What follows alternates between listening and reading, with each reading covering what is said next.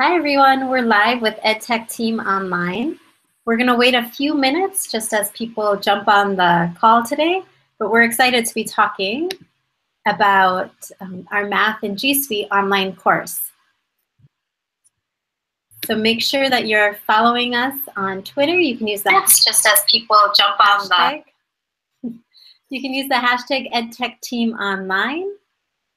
And we're going to get started in just a couple more minutes. We're going to wait for a few more people to jump on today.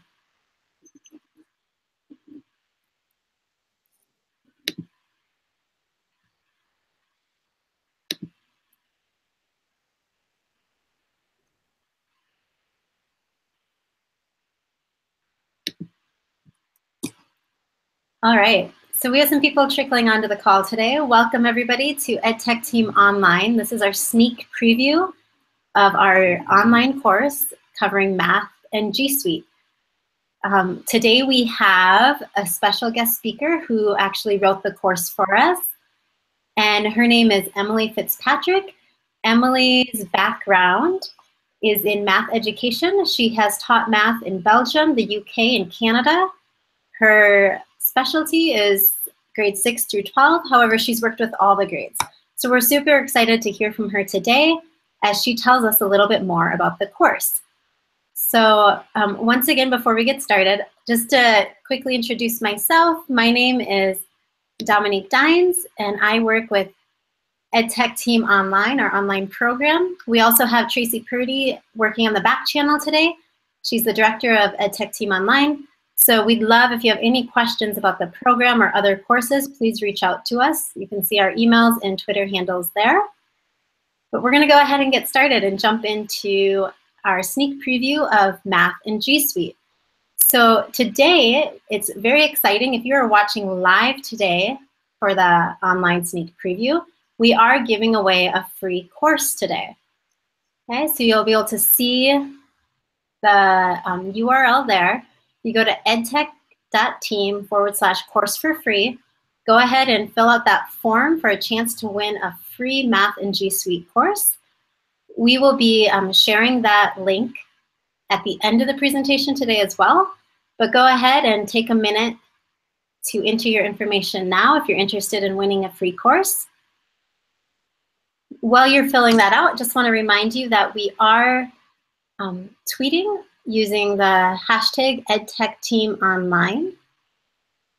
So please feel free to tweet along the things you're learning, or if you have questions, you can put them there, or also feel free to put questions in the Q&A if you're watching the feed live today.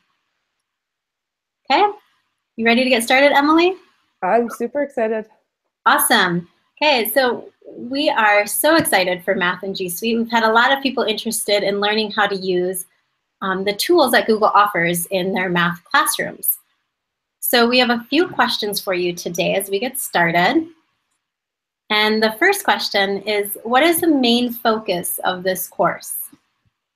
So the main focus is really how do math teachers and math educators really use our core Google tools, so Google Docs, slides, drawings, forms, effectively in their math classroom. I know as a math teacher, I always went to a whole bunch of different conferences and summits, and it was always like, that's so cool. Like the English teachers get so lucky. They get to use that. But there really wasn't a really clear connection of how to use those in any type of math class. So that's what the course really looks at. It goes, how do we take our core tools? How do we use them for deeper understanding and really allowing our students to be those mathematicians and those problem solvers? So rather than just sitting there and computing a whole bunch of different questions, how do we use that to help communicate and collaborate and problem solve together?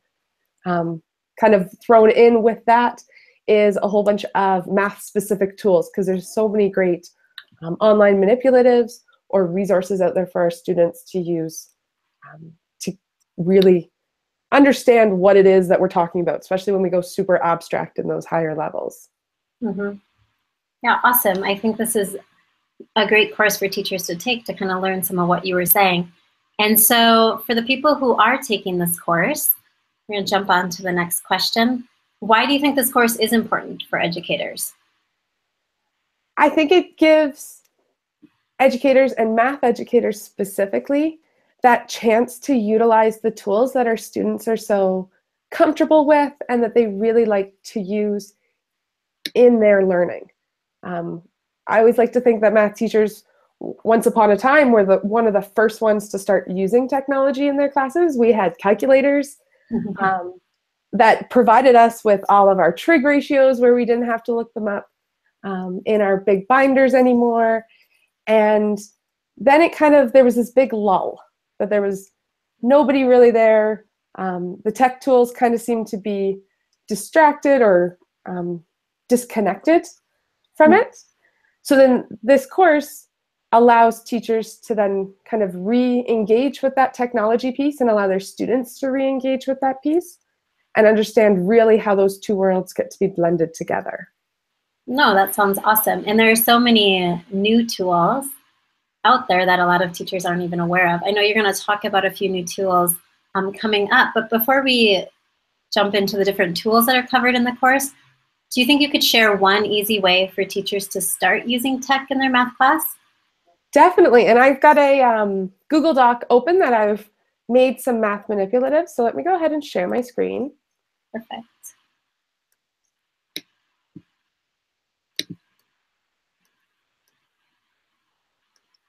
All right, can you see that? Yes.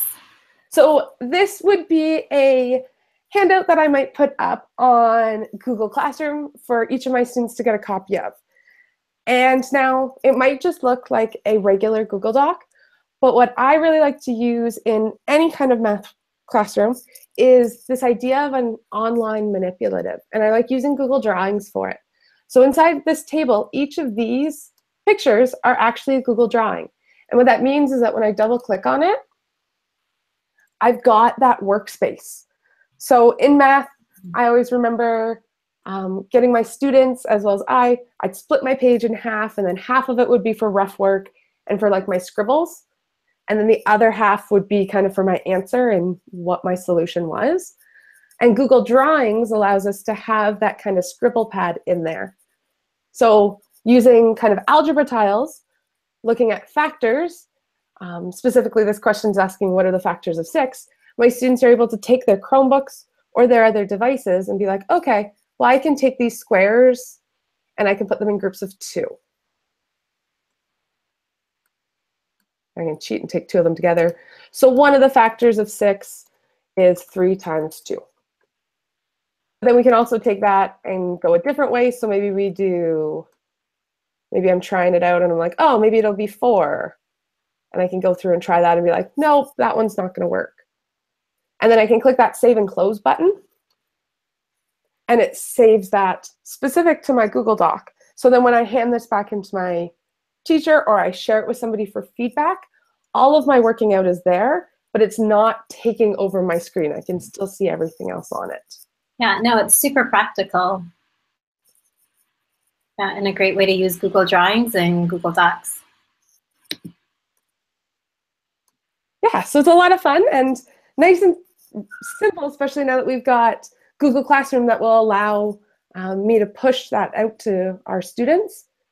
And with so many Chromebooks being in math classrooms now, it's another way that we can kind of reduce that paper waste that goes into that backpack that might never be seen again.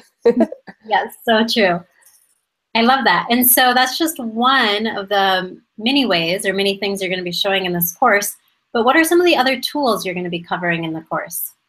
Yeah, so we look at how do we get our math type or our math symbols in our online or digital manipulatives. So we look at GMath, specifically coming and working in Google Docs, and then how can we take those equations that we're able to create with GMath and get them into slides or get them into a Kahoot or get them into a Pear Deck. We also take a look, one of my big favorites is Google Slides. And how can we use Google Slides to blend the world of pen and paper, as well as blending the world of digital. So using the ability to change the size of your slide, and how can we take our paper world and save it digitally. Mm-hmm. We take a look at Pixie Clip, which is a really neat scribble pad on your device, which is web-based. So again, allowing your students to be able to do that equation writing without being limited to just that pen and paper. Drawings, like I've shared with you, but then we also look at screencasting or music making or video making with Soundtrap or WeVideo or Screencastify to really help our students be able to explain what they're doing. Mm-hmm. And that's so fun because when you say music, I often don't connect music and math. Yeah, and it really gives the students a chance to be their own individuals rather than always having to write it out in steps, like here are the 6 steps. This is my first one. This is my second one. Giving our students that chance to bring in their other strengths and their other subjects to really showcase and communicate their problem-solving skills. Yeah, no, that's awesome. And then, as I forgot to mention earlier, but this is a just-in-time course with EdTechTeam Online. And so that means that this course you can take at any time on your own time. It's anytime, anywhere learning. And you can work at your own pace, which is really nice for educators. And all these different tools that Emily has shared, you get to try out in your classroom. So it's super practical, very hands-on, something you can take to the classroom the next day. And each course that we have with EdTechTeam Online does have an interactive online piece. We have a Google Plus online community where people are sharing what they're learning and just sharing with one another. The people who take the course will be interacting using Google Plus. And then as we've been using on this call, we also have the EdTechTeam Online Twitter hashtag. And if you follow that online, you'll see there's a lot of conversation happening around all of our courses. And so it's fun. This course is a great way for educators to learn some new tips and tricks and also to get connected with others online. We'd like to take a few minutes now for some questions. I know we have quite a few people watching online right now or watching us live. So I don't know, Tracy, you're checking the back channel. I don't know if you've seen any questions come through. Hi, everyone. I just wanted to, one question that came in. Emily, will you just share a little bit more about whether you imported the Google Drawing into the Google Doc or you created it right there? Someone had a question about that to start. Yeah, that's a great question. I'm going to go share my screen again. So these are just created within my Google Doc. So I just gone up to that insert and then drawing, and I've done it that way. And then once I have one, you can copy and paste them. So I can take this factors of 9, I could copy it, and then I can paste it down here. And find the paste, there we go. And then I can go back in that and change that one. I also like to have a whole grouping of Google Drawings that I'll keep for my manipulatives in my Google Drive, so that if I know I'm going to be using algebra tiles that are maybe kind of that x square x and those 1 and -1s, then I'm able to open up that Google Drawing and copy and paste it into that Google Doc that I'm working on. Awesome. Yeah, in Google Drawings and Google Docs, they work seamlessly together. So they do, yes. And it's so easy. Awesome. Another question? So, yeah, then another question that came through, I can answer. The question came in, is this course only in English right now, and will it be available in other languages? It is only in English right now, but we will work to translate the courses, probably first into Spanish, since Dominique can do that for us, and then we'll also work to translate it into French. Those will be the first couple languages, and then we'll see where that goes. So keep checking back, and let's see here. People would like a copy of your Google Doc, Emily, if that's possible. People would also like a copy of the slides. So we can send both of those out in a follow-up email to everybody. And if you do have further questions, please just tweet them out to EdTechTeam Online and we'll get back to you. At any time, if you watch this later and you have some questions, please reach out to us. Awesome. That's all we have in the back channel right now. Okay. Great. Yeah, and as Tracy said, we'd love to hear from you. If you're watching this, maybe you're watching the recording and a question comes up, please feel free to email us or tweet us, and we'd love to respond there. But before we finish up today, remember we are giving away a free course for people who are watching live. So please take a minute to fill out that form. And I'm just going to go through a couple other little announcements, and then Tracy's going to pick a random winner there for us. So take a couple minutes. I'll leave that on the screen to make sure you can still see that. We do have a couple other sneak previews coming up. We have 2 coming up in the next 2 weeks to finish up this month of March. So in just a second, Tracy will jump to the next slide so we can see when those are. Thank you. We have Design Thinking to Affect Change. That's happening on March 15th, 7 p.m. That's Central Time, US Central Time. And then at the end of the month, we have a sneak preview of our ELL literacy strategies. And that's March 29th, and that's 7:30 p.m. US Central Time. So if you're interested in learning more about our online courses and what's coming up, please feel free to reach out to us, RSVP to those events. We'd love to have you there. We are giving away a free course at each event, so it's very fun to be a part of. Tracy, how are the free course submissions coming? Great, I'll give everybody 1 more minute. Okay. Just to see if anybody's finishing up, and then I'll put them through the random name generator to pick a winner. Awesome. And as we're waiting for a few more people, if you are interested in enrolling for the Math and GSuite course and also get 10% off, we do have a sneak preview discount, and this is available until March 29th. So you have a few more days to enroll and get that 10% off. But yeah, we'd love. All right. All right. I'm picking the winner, going through the random name generator, and our winner today is Linda Kraus.